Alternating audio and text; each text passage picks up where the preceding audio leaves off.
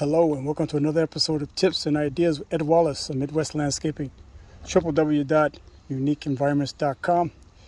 Be sure to hit that thumbs up for me and hit that subscribe button so you can be able to check out these videos and learn something, hopefully, or have something that you can tell me in a way of comments that can help me do a better job in what I'm doing.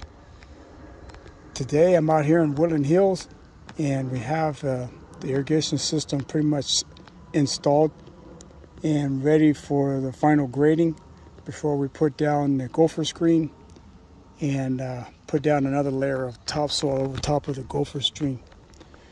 I like using the HydroRain BlueLock system.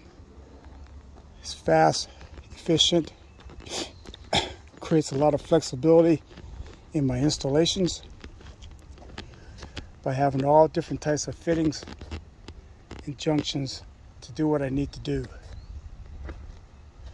We got 3/4 inch piping, 1/2 inch piping, and 1 inch piping going throughout. Just got finished going through and blowing out the system, getting all the dirt out of the lines. We had a situation over there where there's a huge boulder down in there, and so I was able to orient around it instead of trying to go straight through. We went around this boulder that's down there. It's pretty deep.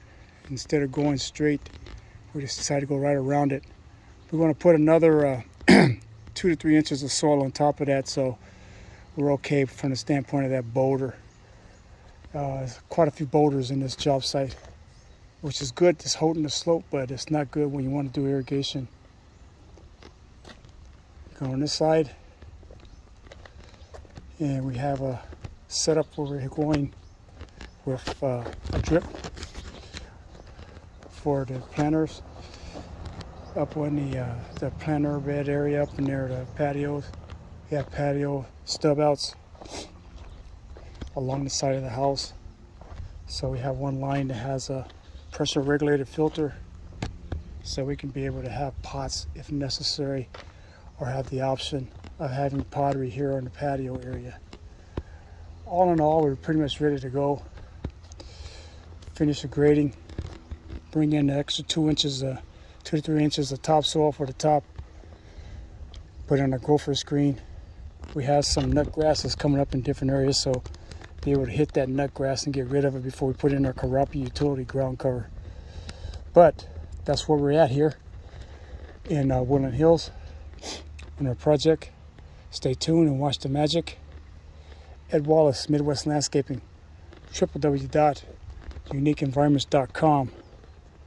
Thanks for watching. Watch the rabbit come out the hat.